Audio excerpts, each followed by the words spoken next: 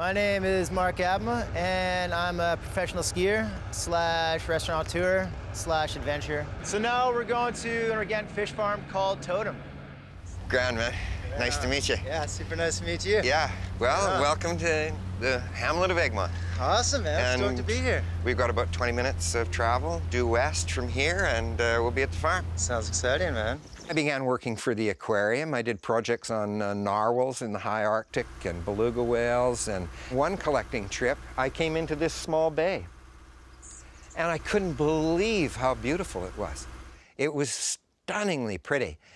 And it had a license to harvest oysters, so immediately it could have an income. As we do more fish farming than oyster farming, we called it Totem Sea Farm. And so this is your house? Yeah. And then what's that house over there? That's a workshop. Okay. Woodwork upstairs, dirty engines downstairs. Yeah. The barn, because when my kids were here, the girls each had a horse, and we had a dairy cow and pigs, and we had, before we had the dairy cow, we had goats and stuff like that. Is this a little sauna right here? Yeah, the little floating sauna. No way. Yeah. Nice.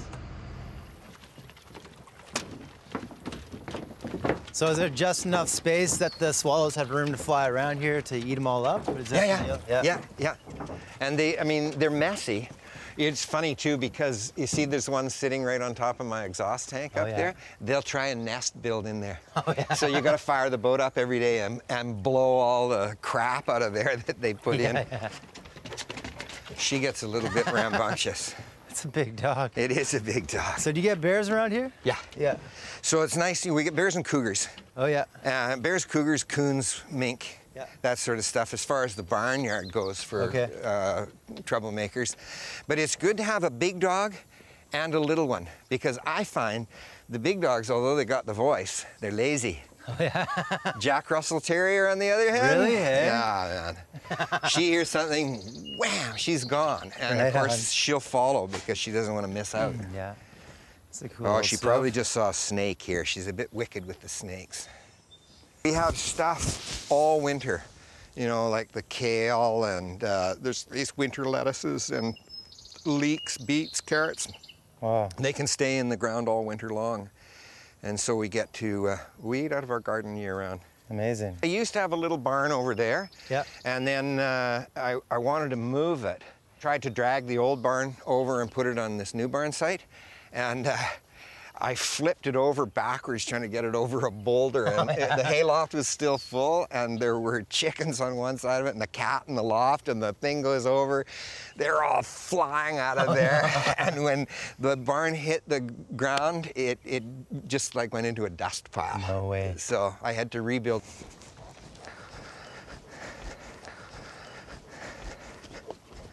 Yeah, this is paradise out here. Yeah.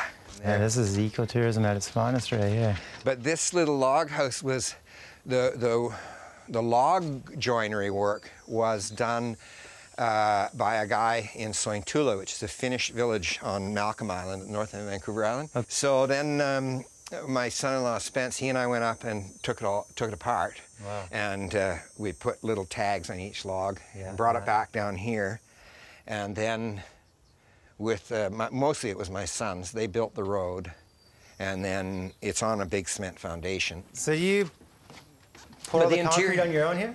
Yeah. There's only about 40 bottles down there, but the whole thing, it's not only a stone concrete foundation, the whole thing is skinned in there as well. We got drainage around so it stays dry.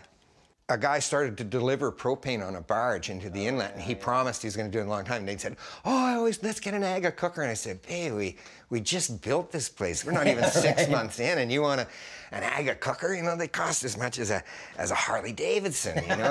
Well, yeah, it takes a lot of effort to live out here, right?